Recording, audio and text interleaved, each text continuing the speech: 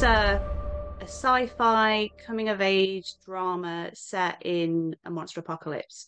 When you were both reading the script, what was it about this idea that really like stood out to you and made you want to get involved? I think there's a lot of cool elements here. I mean, starting with, of course, the great Nicolas Cage, and then I think beyond the sci-fi, there's a great family drama about the male ego. We also, I always fall in love with directors too, and Ben's a smart dude, and we immediately hit off talking movies and whatnot. And Frank Lobilio, our DP, is also fantastic. The way we shot it was so unique too. The way it was very spontaneous. Like, for example, in a movie when usually it's like coverage on Max, coverage on you, and it's cut back and forth, and it's my time to act, and then it's your time to act. With Frank and Ben and the way they operate, it's on you, and then it's here, and then it's on Max 10, and then it's always, you never know, so you're always in the moment, and all these elements build up and made it such an interesting experience. And yourself, Max?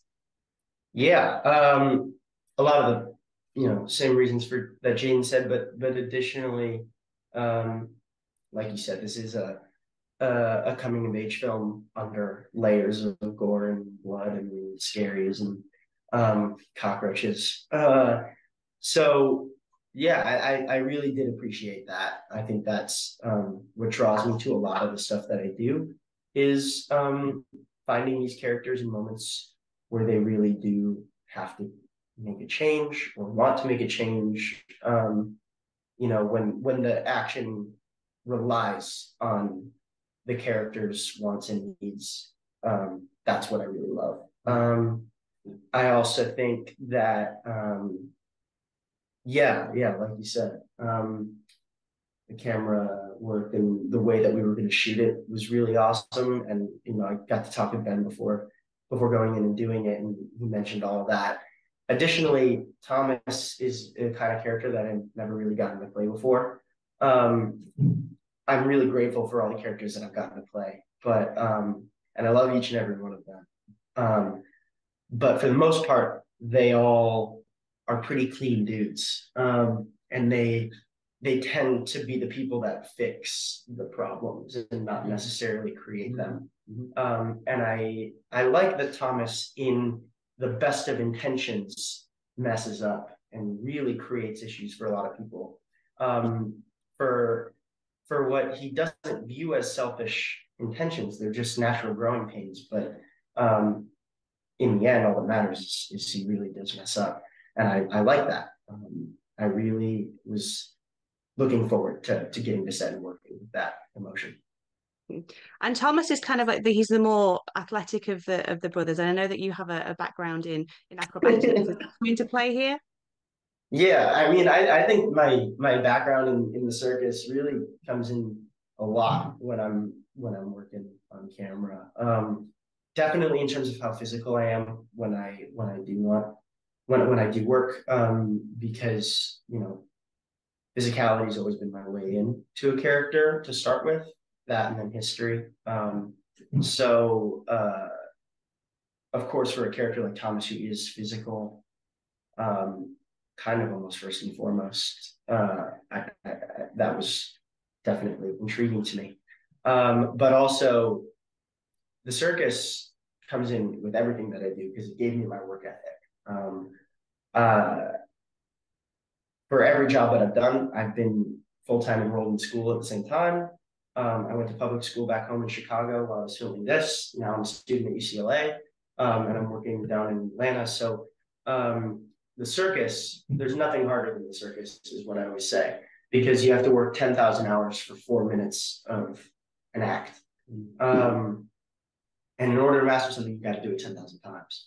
So it teaches you a kind of discipline, and it taught me that even on the coldest days in Ireland, rainiest mountains, whatever, earliest mornings, latest nights, nothing's harder than the circus. So it really made me grateful to be there every step of the way.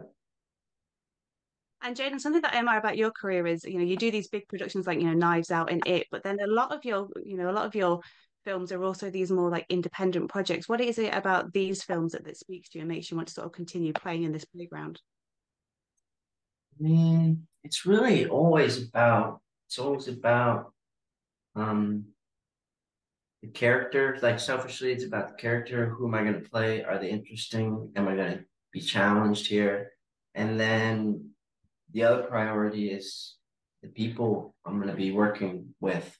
Um, so, like I said before, Ben, us hitting it off, and obviously knowing I'm going to be working with Nicolas Cage, who's one of the all-time legends, and and knowing all this, and then it's also privileged to work with Max on top of it. That you have like you have this solid structure with people that have good intentions and want to make art. That's all I can ask for.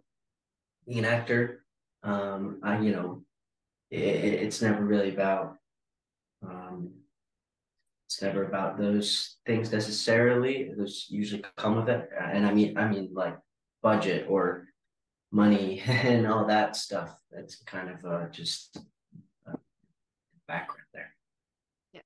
And very quickly, the Arcadian is coming out into cinemas on the 12th of April. Why should audiences go and see this on the big screen? Because I think it's very important that you see it, in that sort of environment. Yeah. Yeah, people should. I think you can watch it anywhere. But I see everything on the big screen. Everything's better on the big screen. But also, sound is really important in this thing. Yeah. Um, Yeah.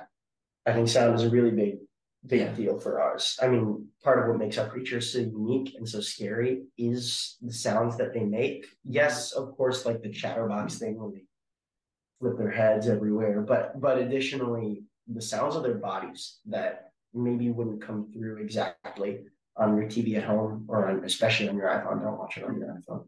yeah. But I probably wouldn't recommend watching it on a plane with those plane headphones. But yeah, I think what really creeped me out when I watched it is the clicking of their bones that humanized them almost. Like it's like they're popping their knuckles, and it reminded you that these creatures have an anatomy. They have a structure. Sure. Yeah. They're not just like these otherworldly beings. They evolved. They have a body that's kind of similar to ours. It aches and it cracks, and that's super creepy. Would recommend, and I don't think that would come through as clearly on um, on a small screen. Yeah. Well, I think the film's fantastic. Everyone should go to see it, sit in the dark, lose yourself in this world. I wish you guys the best of luck with the release. Thank you so much. Thank you.